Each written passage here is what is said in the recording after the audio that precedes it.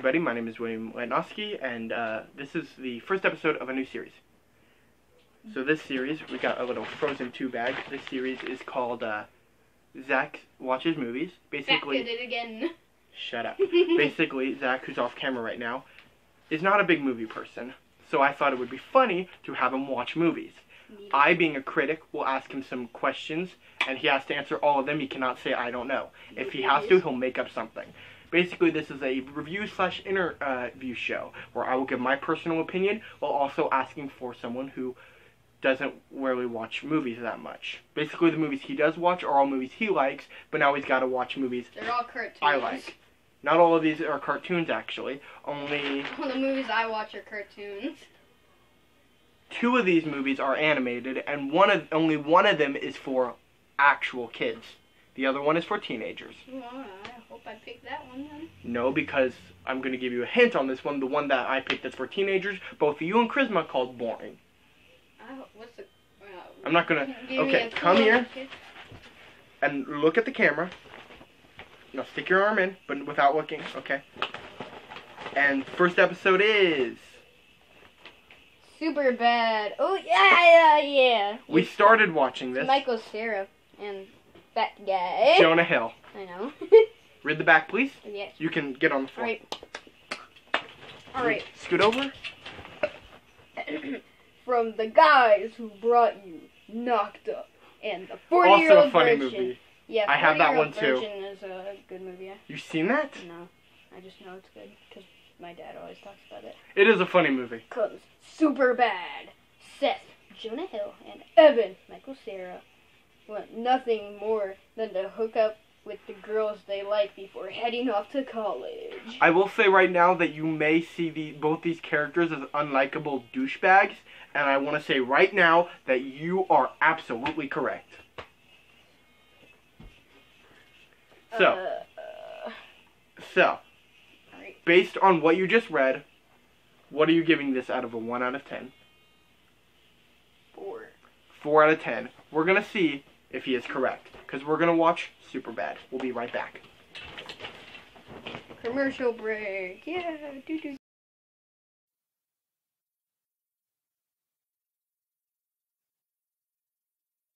From the guys who brought you the 40-year-old virgin, Talladega Nights, and Knocked Up. Now, get ready for Superbad. Gangsters, what's up, guys? I was just walking down the hall, and Nicola was wearing these tight white pants with this black G-string.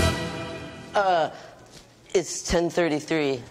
What? I told her what time it was. Chica, yeah. After a lifetime of missed opportunities, Evan, hey. Hey, Becca. they've got one final chance. You know when you hear girls saying, like, oh, I was so gone last night, I shouldn't have slept with that guy. We could be that mistake. To get it right.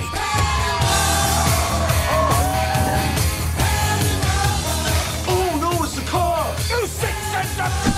Stop! He's a freak. He's a fast killer. Superbad. Hey, don't touch that, I'm okay? Not a piece of meat.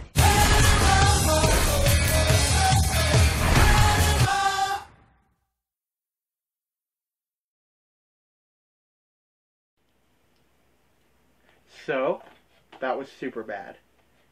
And now we have the viewer of the movie, Jayden. I'll censor it. Sure. Superbad. Zach, Superbad. you don't get to talk. Yes, I do. So we're going to go through our notes. We're going to go through our notes, and then Jayden will give his final opinion, and then give his final rating. It deserves its name. Okay. So Jayden laughed a total of 5, 10, 15, 18 times. Not bad. Then I got some notes here. So he liked the phone scene in the beginning. This scene is a scene where they're having conversation about porn websites, and then like the Michael Cera's character. I'm just gonna call them by their actor names: Michael Cera and Jonah Hill. Michael Cera is still using the phone when he gets out to Jonah Hill's car. Broski, could you not? Next, he loves the opening song that plays in the main menu and opening credits. He loves the dick drawing picture scene. Of course, my notes just say he loves dick pic scenes, so. Next, he loves most of the lines because he keeps repeating them. It's just Okay. that everybody does that, though. Physically harmed by 4-inch dick insult. This is when Jonah Hill realizes that Michael Cera brought vaginal lube to the party, and he kind of like flips out on him because he didn't consult him first. And then he's like, he mimics him like, I think he says, "Oh, Evan, I'm so glad you brought, I'd never be able to handle your 4-inch dick without that bottle of lube," or something like that. Like, I felt that pain. Yeah, he was like grabbing his heart. Like, next, he was physically harmed by in the same way of the 4-inch dick one, he was physically harmed by the last use. This insult was used many times, but by the last usage of the insult faggle, which was used many times by the Jonah Hill character to the Fogel character, aka McLovin. McLovin. Changing his name from Fogel to Faggle.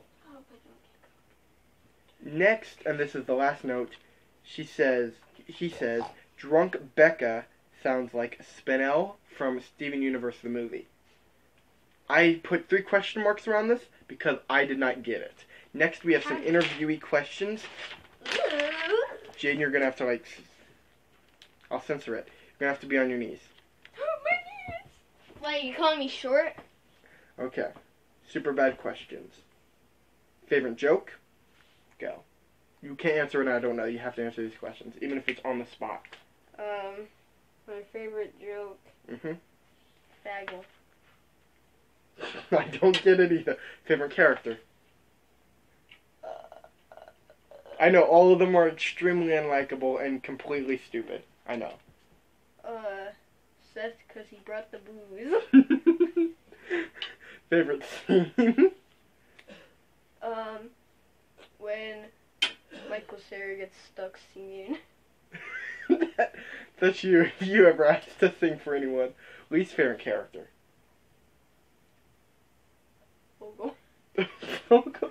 That's you though. I like the insult, but What's I don't the most if years from now, what scene? If you never see this movie in any years, what scene do you think you'd remember out of? If someone's like, "Hey, do you remember Superbad?" What scene do you think would come to your mind? In other words, what was the most memorable part of the film?